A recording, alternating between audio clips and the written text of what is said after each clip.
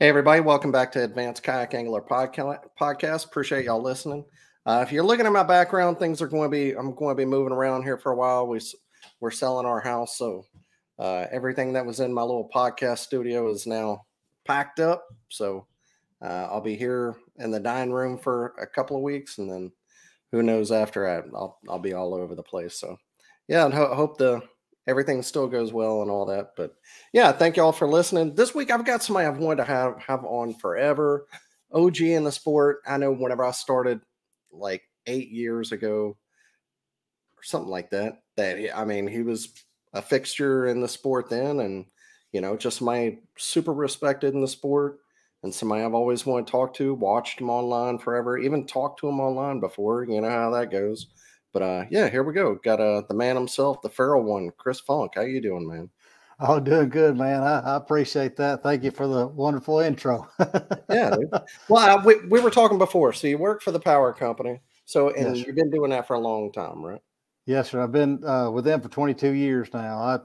I don't sound like it, but I was actually born in Maryland, and moved all over with Dad in the military. But I finished up in Alabama with him, retiring down at Fort Rucker, Okay. and so I've been in Alabama since I was 12. That's the reason I sound like I do. Of course, he was from Kentucky, so I sort of have a little bit of his draw along with it. But yeah, I've been here up in Smiths and Phoenix City now since 1986. So this is home. This is where my ashes will go. I'm 4 hours from speckled trout down south and 4 hours from rainbow trout up north. So it's as I close hear to you. heaven as you can get. That's right. And man, I don't mean to comment on another man how he looks, but congrats on the weight loss, dude. Thank you, brother. That is, it's funny you say that. Tomorrow I start on another run of 75 hard. I'm Wow. going to try a little bit more, but I think right now 84 total. My bride and I together are down a little over 150 pounds. So we've been trying that very hard. She's Yeah, definitely there wasn't much to her no, already. that was you're right. There one now she ain't much of nothing, but weighs like a piece of pine straw. But I mean, it was awesome watching her. She was by far tougher. Her weight loss was a drop, and then this solid line is just gorgeous. And mine looks more like a sine wave, up, down, up, down, up, down. But we're both making progress in the same direction. She's been maintaining for like 3 years now, and I still got a little bit more that I'd like to get off if at all possible. But I promise you, at the 190, 7 to 198 feels a whole lot better than 280 did. Yeah, I believe it. I mean, I'm not too far from that now. I could use probably 150 hard. It was definitely an eye-opening experience, and for me, which we did it through a metabolic place that really taught us how to eat. I didn't want to do anything in a box. I didn't want to do anything. I didn't want to do any really supplements or stuff. I wanted just to know how to eat better, and that's what we're doing. Because I cook a lot, and then of course forever it was the fried stuff and everything else. But now we limit it. We eat smart. We eat as clean as possible, and boosting the proteins. Boosting the veggies. I've eat, like old Jerry Clower said, I've eaten so many vegetables the last 2 years. I think they got to tie a coal oil rag around my ankle to keep the cutworms from eating on me. But it's I feel better. I'm at 51 now, and I'm lighter than I was when I got my driver's license at 16. So Wow. and I feel a whole lot better than I have in years and years and years. So I'm gonna stay with the course. So I'm 44. I'm getting up there. I mean, I'm not trying to turn this into a health thing, but like you hear people say whenever they lose a bunch of weight that they feel better and things like that. Is there like any what can you talk a little bit more about that? Like what are some like you just feel like you can just jump around? Well, I don't I know. mean, my plant went through a 3 month health thing not too long ago. We started in March and ended up at the end of July, which I won, by the way. So that was Heck kind of yeah. cool. But it I've had had companies that have done that before too. it had flexibility, and that's something, as kayak anglers, man, you don't think about it, but Mm. at 280, I had to use a stand-up strap. I had to use, an aid to get out of my seat and to be able to sit down. Well, now, man, I could stand up and I could sit down controlled, not just plop down, into a boat. The flexibility is immensely better. And where I work, I mean, our boilers are 145 steps up, and it's not unusual for me to have to climb all 6 of them, in a day. And I'm telling you, back when you're toting, just to put it into, I guess the best way to put it, I wear a 40-pound vest when I walk a lot of times. When you put that on and walk, feel what it feels like when you carry that every day, getting it out of bed. Everything you do, every step you take has got an extra 40 pounds on. Well, then you take that 40-pound vest off, and it's like, Lord, I mean, that's an immense weight coming off of your knees, off your joints. So, and then also when I was a heavy, if I sat down, I just fell asleep. I was just always tired. I just constantly. And for now, I have a lot more energy. I mean, I'm up in the morning, I'm running, I'm going, I'm doing. Before, I don't know if you know about my leg, but I in 2020, right when COVID junk started up, I dropped a tree on my leg, the dumbest thing. But so I gave myself a TPF, a tibial plateau fracture, and thankfully I've lost a little bit of weight before that happened, but having that extra weight off of like the plate and the screws in my leg has been really good for my health as well. And I've actually been able to go back to running, which I didn't think I'd ever be able to do. And my 5K times now are 5 minutes faster than they were before my injury ever happened, just from having that extra weight off. So there's a lot of good things. And I know, hey, we ain't promised tomorrow. I may get hit by a truck tomorrow, but I can promise you I feel better today. And having a mama that's diabetic who had other diabetics in the family, when my A1C number started getting up to that kind of pre-diabetic stage, that was definitely an eye-opening experience for me. And I said, no, I got to do something, and I got to do it now. And also having a boy that's behind us watching us as an example. He's starting 75 hard with me tomorrow. So I'm hoping he'll stay the course, because it's good for you. And it's kind of like having a dog that you work pretty hard. They always tend to behave better when you've got them working harder. I probably behave a little bit better when I'm working harder too. I like it. Well, like I said, man, congrats. Well, thanks, sir. Like, to kind of get into kayak things, how has that, I'll backtrack here in a minute, but kind of segue into that. Has the weight difference changed the kayaks you like, or your perception? Because everybody knows you're a big Jackson guy. Mm-hmm. And that's one of the things that everybody respects. I mean, me included, everybody respects about you most, because you get a kayak, you tell it like it is, you're straightforward with everything. It's, I think that has always pushed me. We have 2 Jacksons, and it's pushed everybody who's ever looked at Jackson into, well, this is straight talk. I'd rather have this. Everybody appreciates that. What has it changed your perception on some of your kayaks being lighter? Like, are you like, well, now I prefer my Kilroy all the time because I don't need the X, or what, how has that changed anything for you? My stability and balance, and I did that video not too long ago that I put out about working on the endo board, and just using that in kind of the health side of it. But it really does make a huge difference in being able to stand in any boat. Now, of course, the X is a beast. I mean, it's a heavy boat, but you only notice that out of the water. On the water, it paddles great. So I think the having the extra strength, to be able to put it in places. I am paddling in wilder water than I would have ever dreamed that I would have done. I'm not comfortable in white water. I mean, it's not like, I fished behind a lot of people. I fished behind Drew Gregory. That's just, he does amazing things. And I fished behind Jameson. He does amazing things. Jeff Little, oh my gosh, that guy will literally blow you away on the water, the stuff that guy could do. And I honestly, I guess I say I have too much poultry in my blood to be comfortable doing that. I'm just too big a chicken. But I have definitely done more in the last year or so. And of course, the boat design is one thing, but also being comfortable in your own strength and your own skin, and then stability and being able to react faster. I mean, you got to think that's, 60 or 70 pounds less that's high up in a boat that's going to pitch it and throw it one way or the other. So I would say I'm more comfortable in all of our line, but although since I guess I'm used to toting so much equipment, I'm still in all of our big boats. I paddle the Take 2. you know, that's the other boat that I run a lot is the Take Two and the X. So yeah, I'm still into the bigger boats, but I have the strength to paddle them, you know, 20 miles in a day now, whereas before it'd be like, nah, I'm going to pull over here and take a nap. Like it. So all right. So to backtrack, how do you get into kayak fishing? Did it start in a canoe or what? We were canoeists for that's what I can imagine. Like, yep. you know, living down there, you maybe heck, even a Piro or something down there in Columbus, all that skinny water. How did you get into it? It was more or less because of young married couples. I mean, we couldn't afford nothing, you know. I mean, tater chips was a luxury item for us. And I mean, my dad, who we were best of friends up to the time I lost him, you know, he had a boat.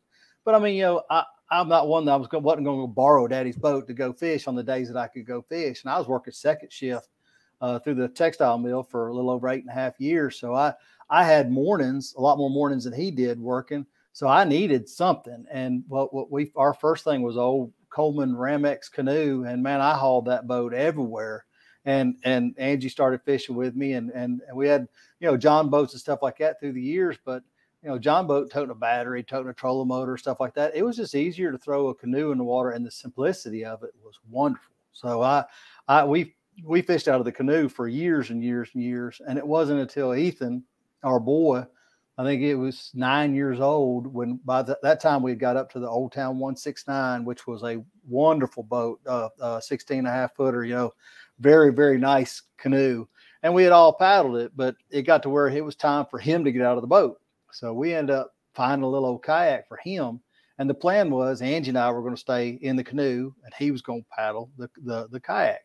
Well, man, he got in that thing, and it was just like he was master, you know, captain of his own destiny, and took off like a rocket. Well, we got so tickled when he came back to the bank. I told Angie, I said, you ought to give it a try.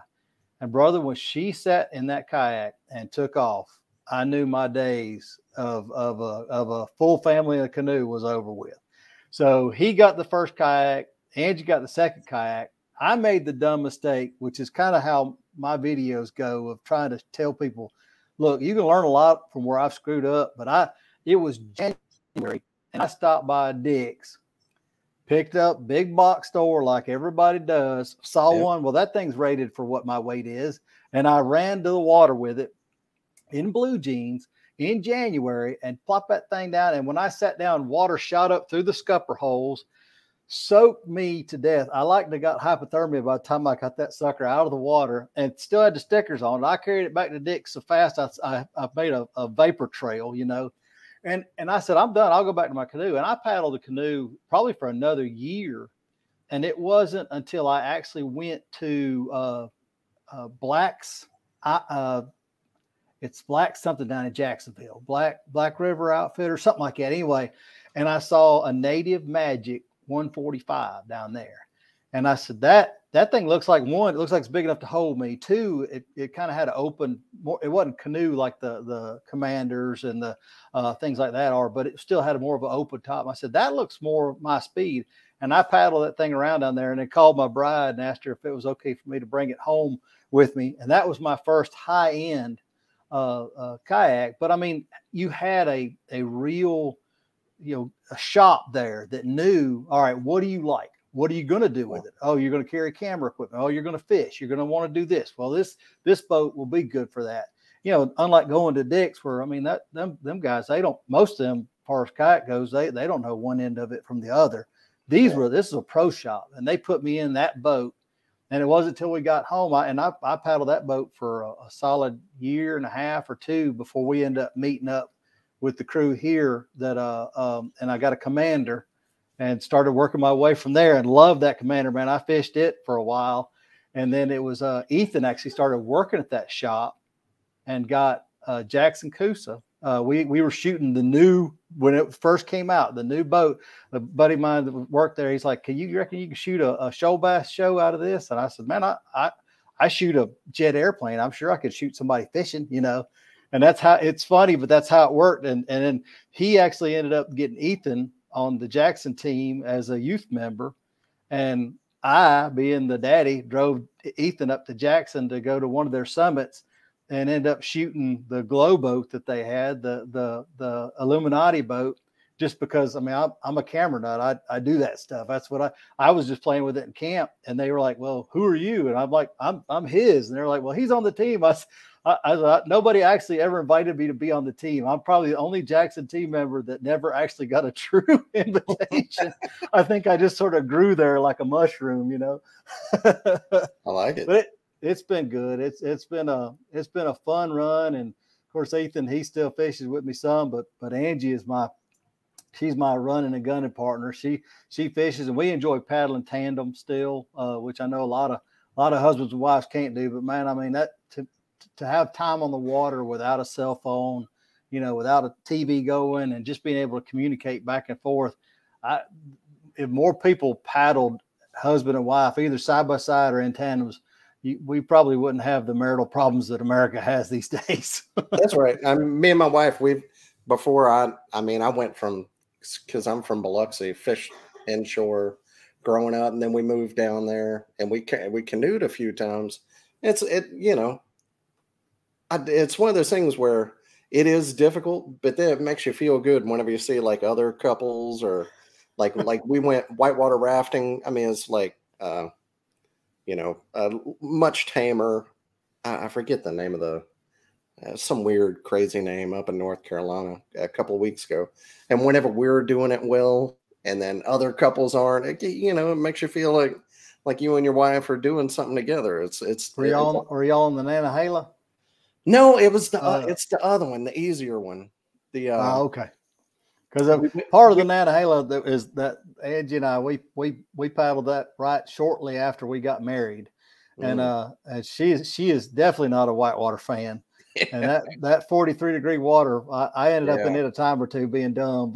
Because we went and ate at the outdoor center there on the Nantahala. Mm-hmm. We ate there a couple times. It's the Tuckus Kagigi or something like that. Oh, shoot, yeah. It's the calmer one because we have a 7-year-old. So yeah, we didn't want to get too crazy. And I'd actually never done it before. Like I kayaked and canoed and everything, but never done any whitewater rafting. So, but the kid's into it now. So, well, we went up the other day to shoot because, definitely having your kayak in the whitewater, which Jeff has some wonderful videos. Jeff Little on Little Stuff. Yeah. He's got some great footage on what to do, and that's people don't realize. What it's counterintuitive to actually lean downstream when you're crossing into moving water across a seam, and then leaning, downstream into a rock if you're floating into it. You don't think about stuff like that.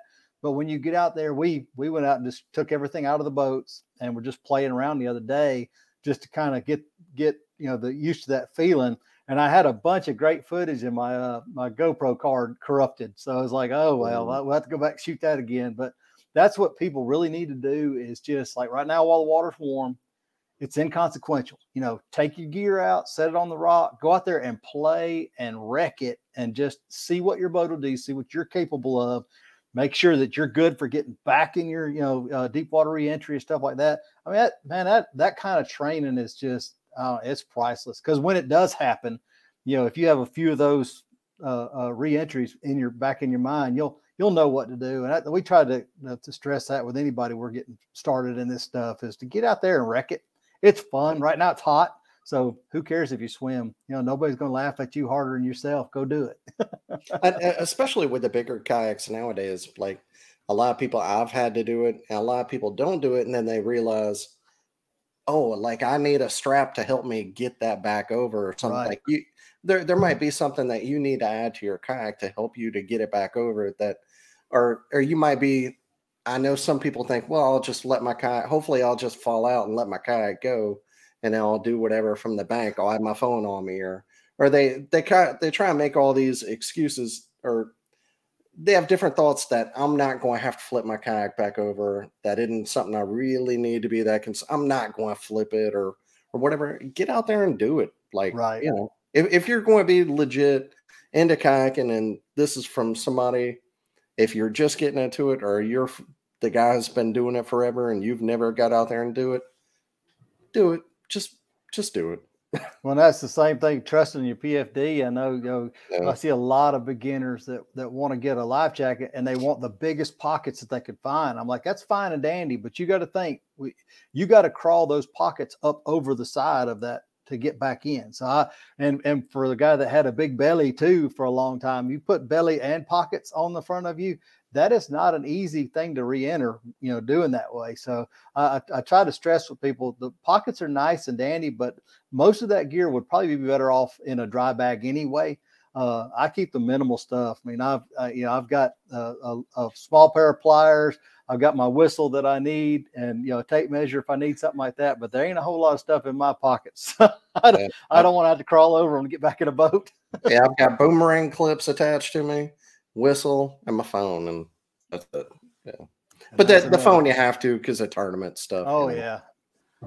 One of those people. So is that how you got into doing the YouTubing? Like just going up there, hanging out with the Jackson guys, and then kind of just, like them.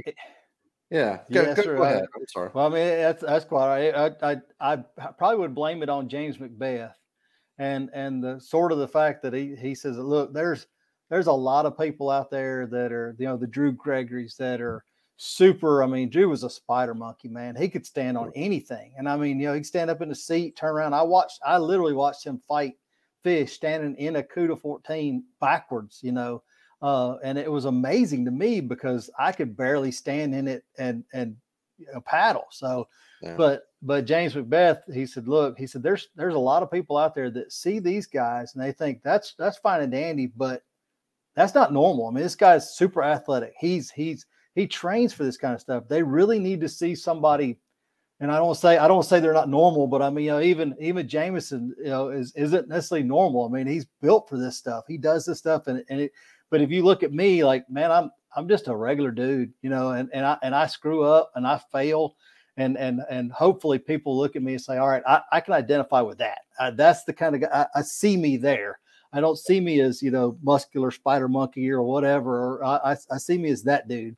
So maybe he could, but what he says will work for me. And I want to be that way. I mean, because it is for us, it's almost like a ministry. You serve folks and you want it to be something that people are going to enjoy and come back. And yeah, you may not buy a Jackson, but I want you to be, one, safe, two, happy, because happy people are going to tell friends about it. They're going to want to, get better watercraft going forward. And so that, maybe one day you'll end up in a Jackson, but if nothing else, I want you to be happy and I want you to be safe at what you do, because Lord knows we see so many people that buy.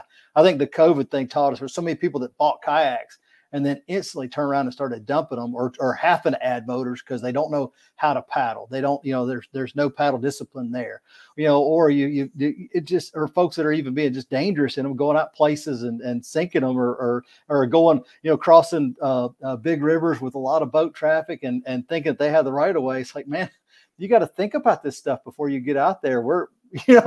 And I want to be the kind of person that can help those people to enjoy what they do, make sure it's safe, and then also so that then they're going to be ambassadors going forward and hopefully turn that around and say, look, this is how I started. This is what I learned. Let's get you straight. And if we can do that going forward, I think kayak fishing overall would be a better, a better experience for us all.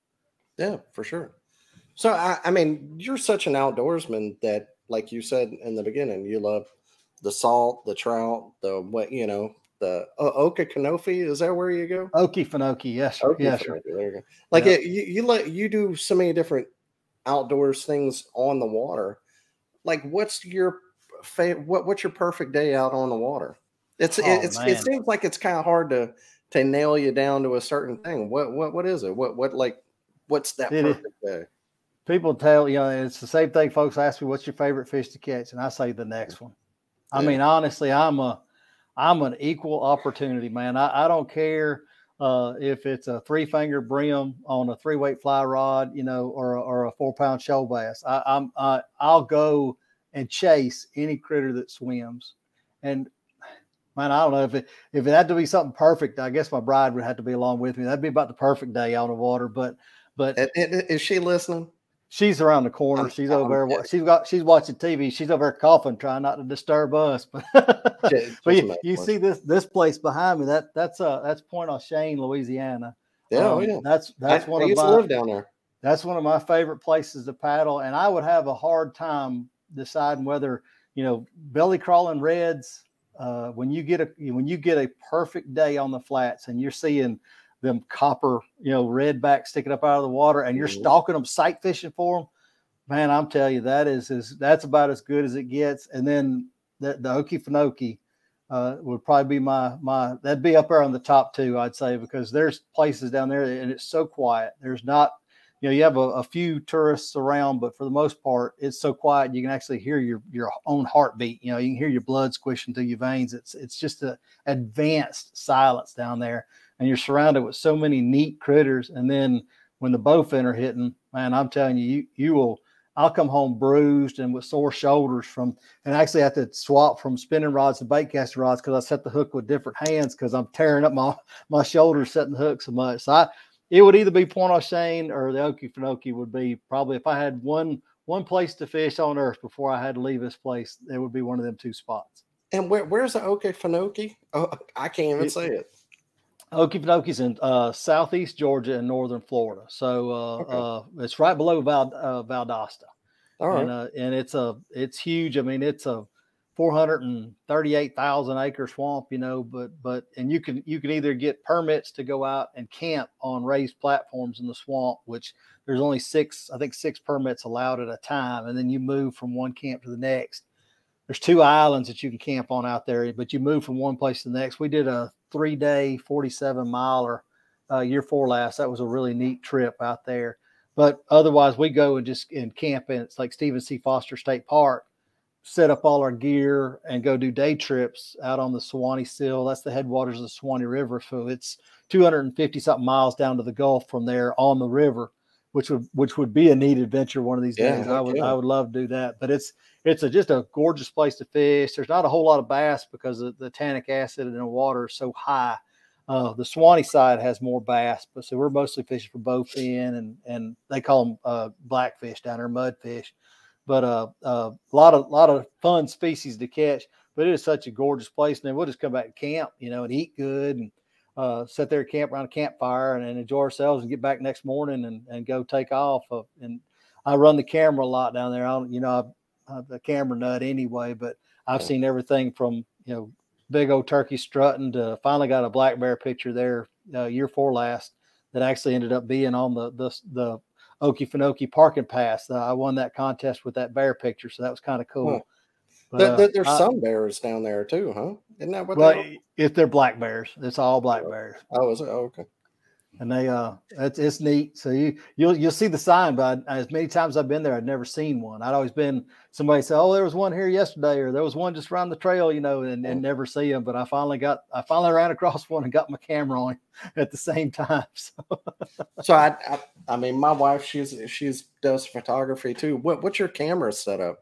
I think I'd be remiss if I didn't ask that.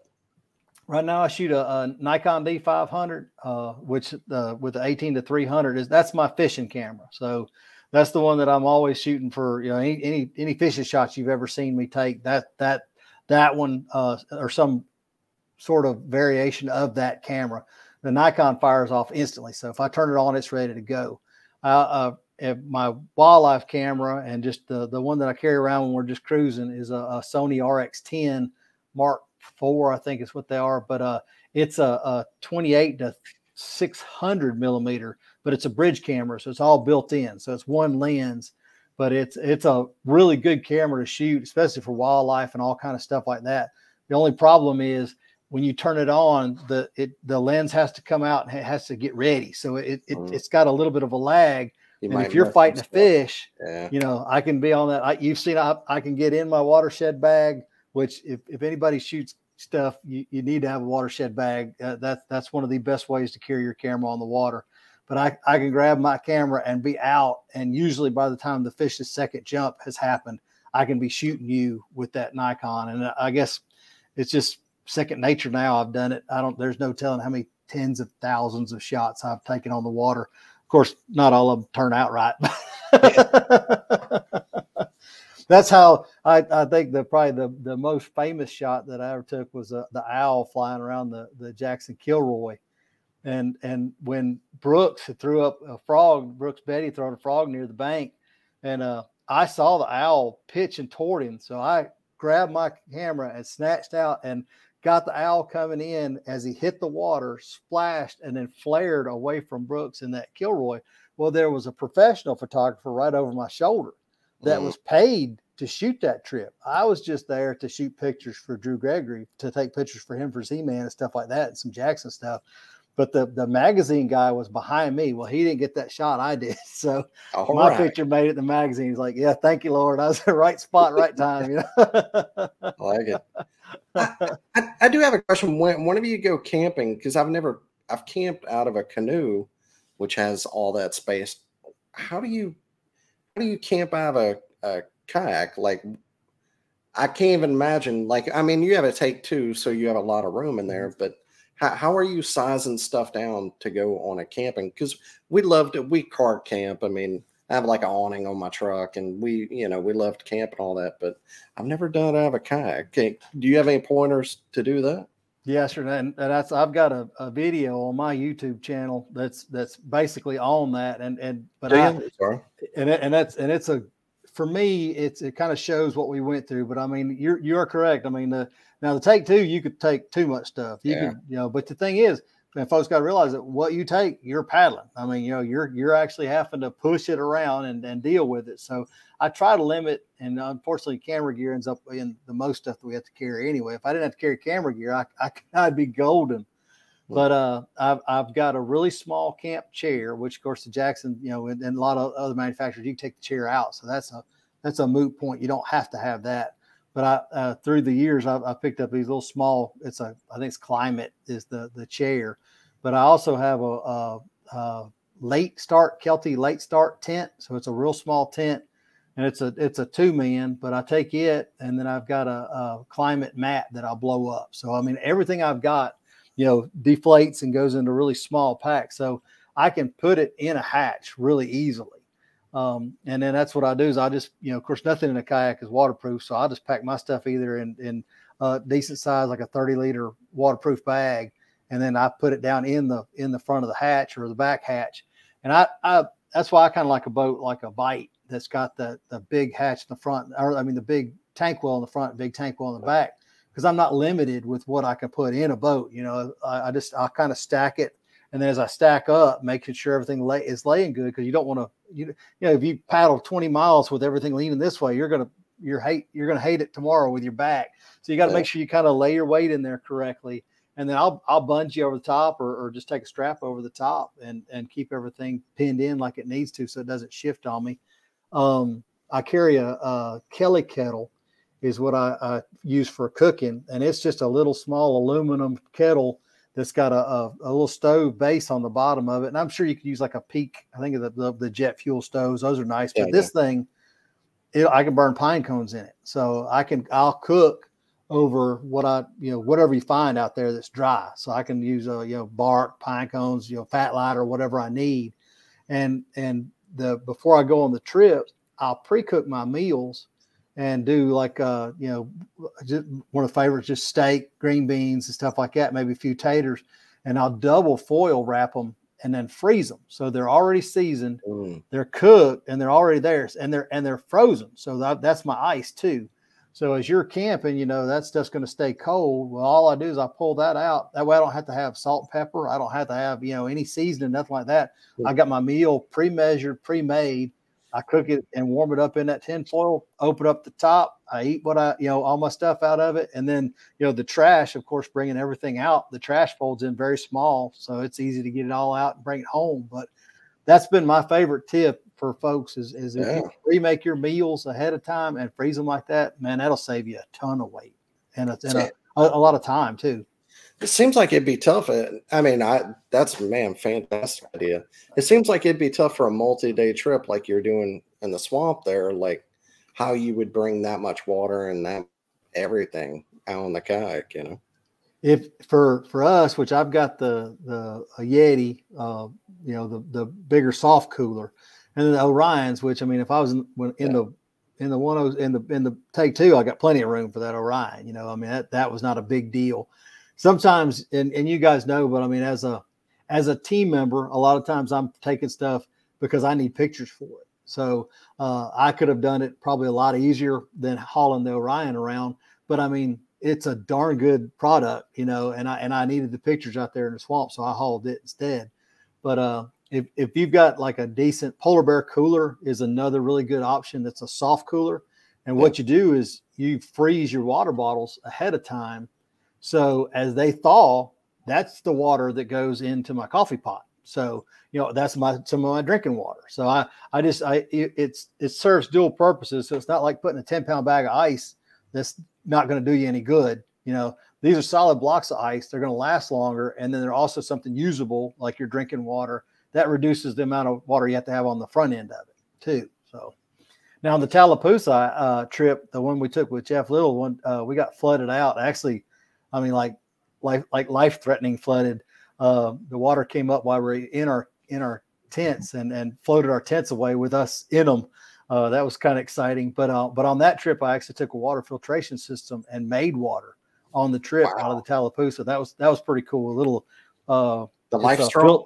I had a life straw for drinking while I was in the boat, but this is a Filter Pro, I think is the name of it, and it's a pump system. So I just would pump up what I needed to go into my Kelly kettle for making my coffee, and that worked out pretty good because that was less water that I had to carry on that trip. So heck yeah, it's kind of a neat thing, you know. I like doing stuff like that, and then I tested it here in my little frog pond in the backyard. I'm like, if it'll filter this water, I know it'll filter the Tallapoosa.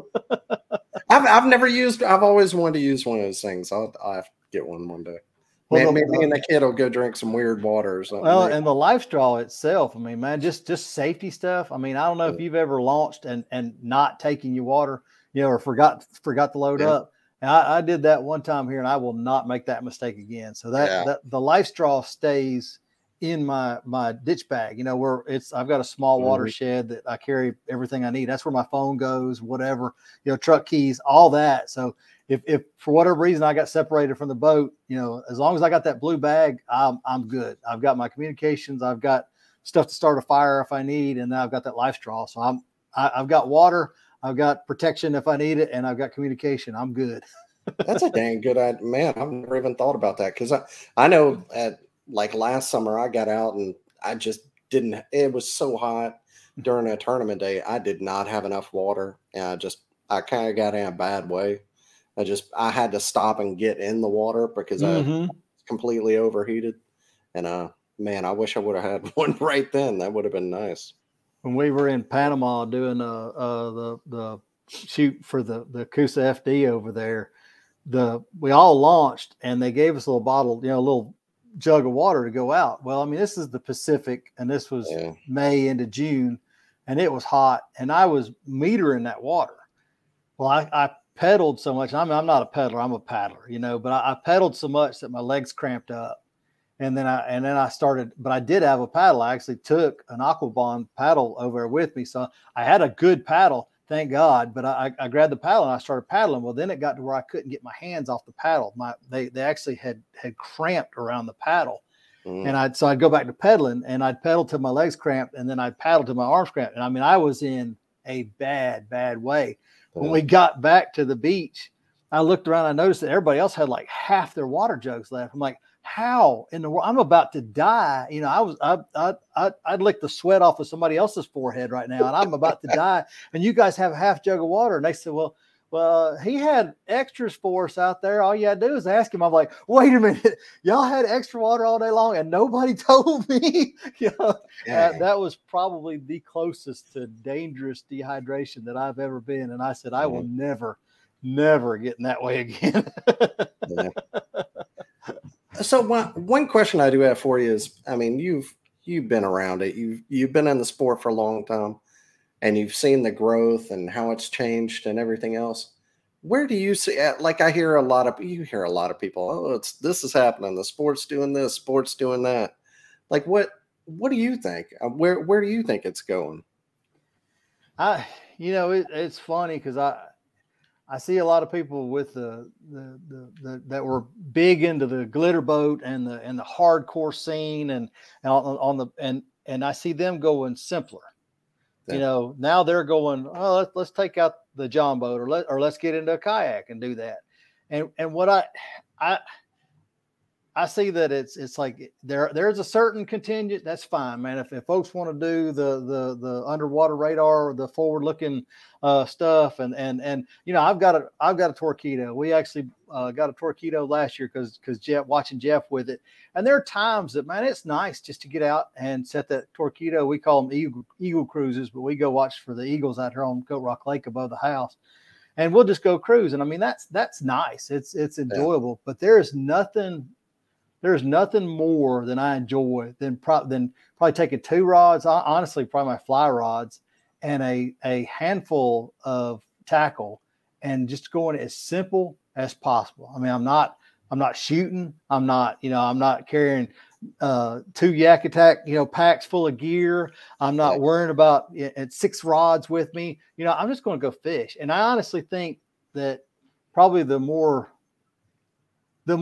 bigger it gets, there'll be some people that are attracted to that and drawn to that. And I'm not. I mean, I don't fish tournaments unless it's to raise money for a good cause. I'll do that, but other than that, I don't enjoy that pressure, and I don't handle that pressure well. I mean, to be 100% honest, I do not like the man I become under pressure. So I would rather go chase a 3-finger bluegill, or a bunch of 12-inch spots than sit there and try to catch 5 bites that I got to have, or I'm going to be a failure. I don't want to do that. So, but I honestly think that going forward, Lord knows, I hope one day the boats end up lighter, because the older we get, the harder it is to tote them. But I mean, I got to admit, I like some of the features, and that's the thing. Everybody, we got to have features. We got to have features. Well, you got to think every feature that you add to a boat, it's adding pounds and it's adding dollars, and at some point or another, I hope manufacturers come back and say, hey, look, we hear you. This is for those guys, but for you guys that still would like to have a 70-pound boat that's fully capable of doing everything you want, it may be a plain Jane. I'm old enough to remember, like, when you used to buy a truck that had plastic interior, roll-up windows, and push down door locks, and it was considerably cheaper than anything else out on the market, but it would do everything that one of them fancy trucks would do, other than keep your soccer mom cool. I mean, that's, and I think that manufacturers have got to open their eyes and see that there's still a contingency out there, enough folks that need a boat that's affordable, solid, and we don't have to have all of them bells and whistles.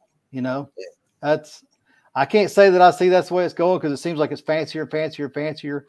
But at some time or another, I mean, I've got a power boat. I don't know why I need forward looking radar and then all those stuff. Like, if I'm going to do all that, I'll just go put the center console in the water, But I am not near as happy in the big boat as I am when I'm just paddling and having a good time in that plastic boat.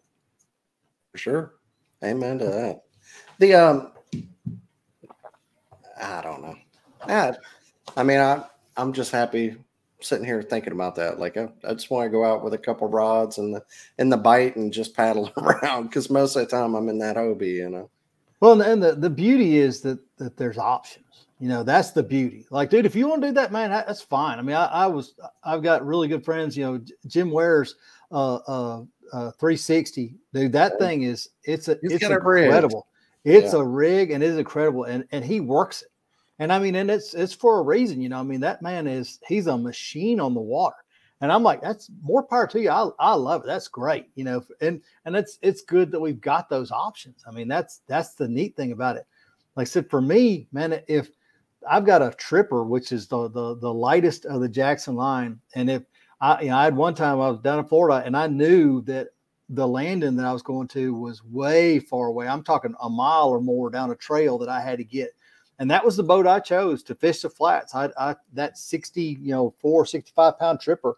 And I knew, because I could put the gear in it and I needed it. And I just carried a couple rods and then, a few mirror lures and a couple of spooks. And man, so I was packing as light as possible, but that's what I chose. And, I watched your you think with Luke and Sam the other day, talk about, dragging heavy boats over rocks. I mean, man, I've been there, I've done it, and the lighter boat you can get to do that with, but you know the way it is. Everybody wants to stand, and everybody wants something they can put a power pole on. Everybody wants, this, that, and the other. And it's like, man, you can wish in one hand, but the more you wish and the more you want, it's kind of like the X. It's an awesome boat. I would have loved to have seen that X probably, 2 inches narrower and a whole lot lighter. Would have been a dream for me, and I'm hoping maybe one day that Jackson revisit that. I would have bought one and that's why I have the bite, because whenever I do it as a creek boat, and my wife's boat. Whenever I'm pedaling and hobbying, my kid's got a skipper. Right. If that X would have been 20 pounds lighter, I mean, you can't have everything. If it would have been 20 pounds lighter, I would have spent the money on that rather than the bite. And the funny thing is, with the tri-track on the side, I can move that X almost as good as I can the bite. That's the funny thing about it. Other than picking it up, putting it on top of the truck. That's the one. Yeah. That's the one thing. But that's the thing. There's nothing I don't like about it. I think that's the best boat they've ever made. And now, especially Jackson bringing in the team members to actually have you, Dustin, everybody else on the team, all these people that have all this experience. And if every team, every kayak manufacturer isn't doing that, they're crazy, because that in my mind, it's heavy, but it's the best boat. That and the Nar, 2 best boats you ever made, and they're only getting better. And I'm excited to see what else Jackson's going to do, but man, it's great the route they're going right now. And see, my bite, I've got a bite that I rigged out. It's got the anchor trolley on the side, and I've got all the spots on the back that I put Yak Tack track on there for putting my camera arms. And that is one boat that I will probably never get rid of. I move in and out of boats, because we have to keep, we try to keep a current color, a current model. So, just for photos. And of course, my bride's got a Liska that's we call it unicorn fart, but it's an incredibly beautiful boat, and she will never let me get rid of that one. But we do swap in and out, just trying to change things around to keep pictures, sort of fresh. But I'm telling you, that bite, and that's that simple. You get out there and it is just a good paddling boat. It is incredible. I mean, I can stand and throw a cast net out of it. I can shoot a bow out of it. It's everything that I could ever hope and want. And I look around like, all right, why am I taking the X today? Okay, let me go take the X. So how many kayaks do you have right now?